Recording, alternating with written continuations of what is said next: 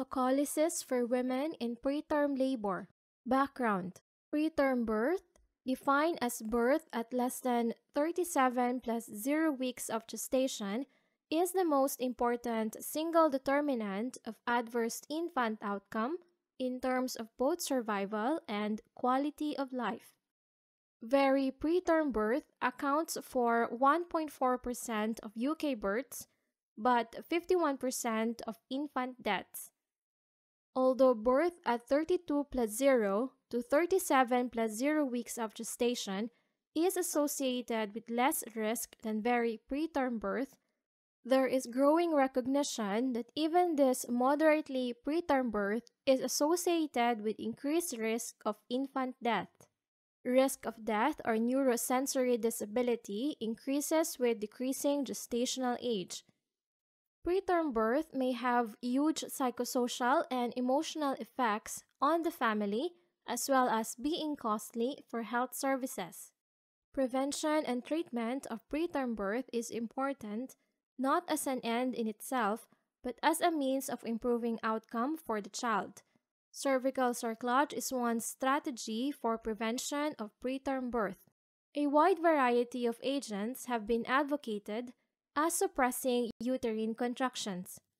Those in current use include beta agonist, calcium channel blockers, oxytocin receptor antagonist, prostaglandin synthetase inhibitors, nitric oxide donors, and magnesium sulfate.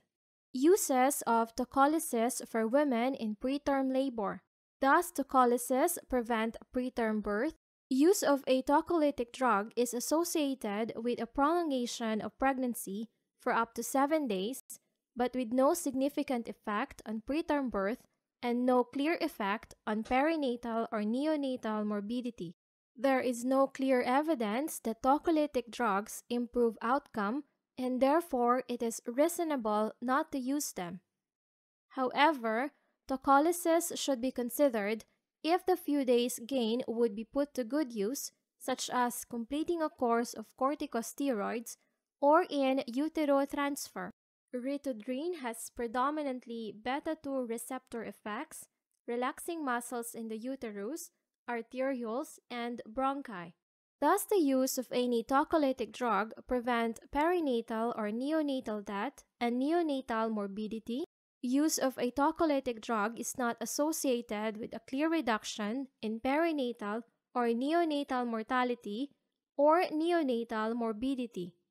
Atosiban causes fetal vasopressin receptor blockade, which could lead to changes in amniotic fluid volume with resultant alterations to fetal renal development and fetal lung development.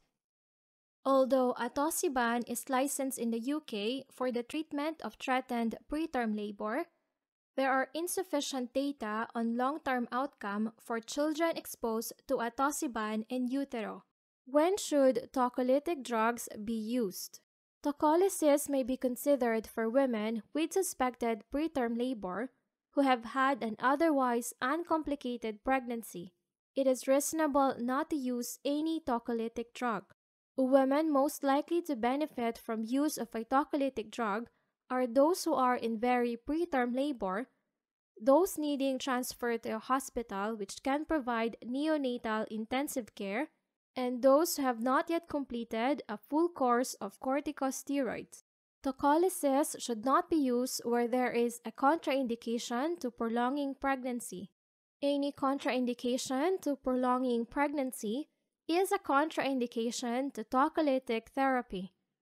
For example, known lethal congenital or chromosomal malformation, intrauterine infection, severe preeclampsia, placental abruption, advanced cervical dilatation, and evidence of fetal compromise or placental insufficiency.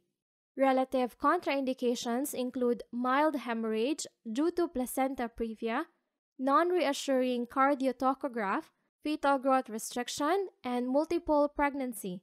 In view of the current lack of evidence for any substantive short-term benefit to the baby from tocolysis, The possibility of hazard for the mother and the lack of reliable information about long-term outcome, the available evidence should be discussed with the woman and her partner and their preferences taken into account in determining her care.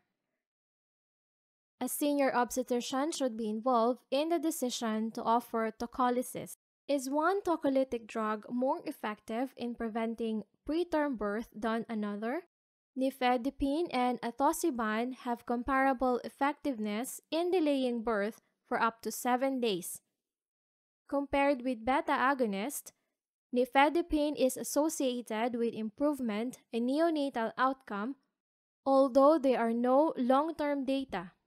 Although the use of nifedipine for preterm labor is an unlicensed indication, it has the advantages of oral administration and a low purchase price.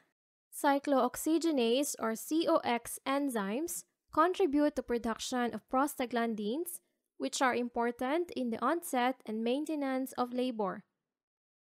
It has been hypothesized that inhibitors of the inducible COX-2 enzyme might be effective tocolytics with fewer fetal side effects. Indomethacin is the COX inhibitor most commonly used for tocolysis. Short-term use of non-steroidal anti-inflammatory drugs or NSAIDs in the third trimester of pregnancy is associated with a significant increase in the risk of premature ductal closure. There is no clear evidence that magnesium sulfate reduces the risk of preterm birth. However, administration of magnesium sulfate to women considered at risk of preterm birth reduces the risk of cerebral palsy. If a woman is at risk of preterm birth, she should receive magnesium sulfate for 24 hours to reduce the risk of cerebral palsy. What are the comparative adverse effects for the woman of alternative tocolytic drugs for preterm labor? Beta-agonists have a high frequency of adverse effects. Nifedipine, atosiban, and the cyclooxygenase inhibitors have fewer types of adverse effects, and they occur less frequently than for beta-agonists, but how they compare with each other is unclear. Using multiple tocolytic drugs appears to be associated with a higher risk of adverse effects and so should be avoided. Once a decision is made to use a tocolytic drug, the best choice of drug would be the most effective with the fewest adverse effects, both immediate and long-term. Ritodrine was widely used in the past in the UK and is still in common use in some parts of the world. It has been the most thoroughly evaluated in trials, but like all beta-agonists, it has a high frequency of unpleasant and sometimes severe or potentially life-threatening adverse effects for the woman. Common adverse effects when beta-agonists are compared with placebo include palpitations, tremor, nausea or vomiting, headache, chest pain, and dyspnea. Women allocated beta-agonists were far more likely to stop treatment because of adverse effects. Rare but serious and potentially life-threatening adverse effects have been reported following beta-agonist use, and there are case reports of a small number of maternal deaths associated with use of these drugs. Pulmonary edema is a well-documented complication usually associated with aggressive intravenous hydration. Fewer types of adverse effects are reported for the other tocolytic drugs, and they occur less frequently. Calcium channel blockers are associated with fewer adverse effects and less need to stop treatment because of adverse effects. Reported adverse effects for nifedipine, the most widely used calcium antagonist, include flushing, palpitations, nausea and vomiting, and hypotension. Nifedipine is contraindicated if the woman has cardiac disease and should be used with caution if she has diabetes or multiple pregnancy owing to the risk of pulmonary edema. With atosiban, reported adverse effects are nausea, vomiting, headache, chest pain, and dyspnea. Nausea was statistically significantly increased. A common reason for stopping treatment was injection site reactions. Diabetes and cardiac disease are not contraindications to atosiban. Cyclooxygenase inhibitors are well tolerated by the women. Magnesium sulfate is associated with adverse effects for the women, but as it is ineffective in delaying preterm birth, it should not be used. Using more than one type of tocolytic in combination with another appears to increase the risk of adverse effects and so should be avoided. What are the comparative effects for the baby of alternative tocolytic drugs for preterm labor? The comparative effects for the baby of alternative drugs are unclear. Most drugs have been compared with beta-agonists. There are insufficient data on long-term follow-up for reliable conclusions about the effects on the baby for any of these tocolytic drugs. Nifedipine, the most commonly used calcium channel blocker, crosses the placenta, but whether it has any long-term effect on the child is uncertain.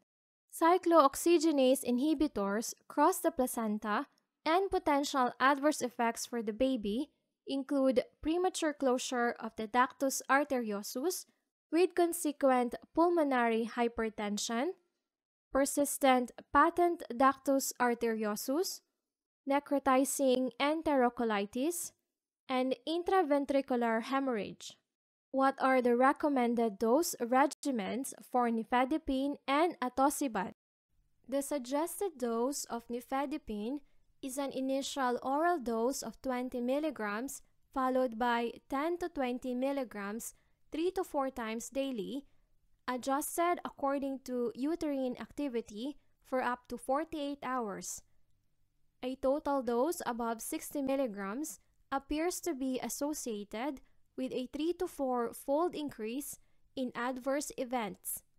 Total dose above 60 mg appears to be associated with a 3 to 4-fold increase in adverse events such as headaches and hypotension. A suggested dose of atosiban of an initial bolus dose of 6.75 mg over 1 minute, followed by an infusion of 18 mg per hour for 3 hours, then 6 mg per hour for up to 45 hours to a maximum of 330 mg. For atosiban, the recommended regimen is a 3-step procedure. An initial bolus dose of 6.75 mg over 1 minute, followed by an infusion of 18 mg per hour for 3 hours, then 6 mg per hour for up to 45 hours, to a maximum of 330 mg. For both, duration of treatment is 48 hours. What is the cost-effectiveness of tocolysis for preterm labor? Cost-effectiveness has not been reported, but the purchase price of atosiban is nearly 10 times that of nifedipine. Should tocolysis be used in multiple pregnancy? There is insufficient evidence for any firm conclusions about whether or not tocolysis leads to any benefit in preterm labor in multiple pregnancy. A series of case reports has suggested an association between nifedipine use in multiple pregnancy and pulmonary edema, suggesting that atosiban may be preferable to nifedipine in this context, although this association was not confirmed in a prospective cohort study. Is maintenance tocolytic therapy worthwhile? There is insufficient evidence for any firm conclusions about whether or not maintenance tocolytic therapy following threatened preterm labor is worthwhile. Thus, maintenance therapy is not recommended.